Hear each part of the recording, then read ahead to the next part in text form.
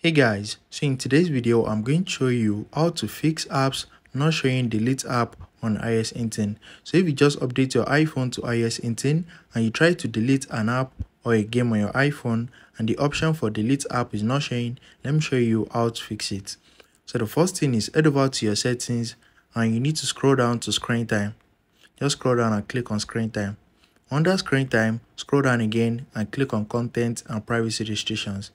Once you click on it, click on iTunes and App Store purchases. Right here, click on deleting apps and you need to allow it. If your deleting apps is set to don't allow, you won't be able to delete apps on your iPhone. So change it to allow. Now, once you change it to allow, you can just restart your iPhone. Once you restart your phone, you'll be able to delete app.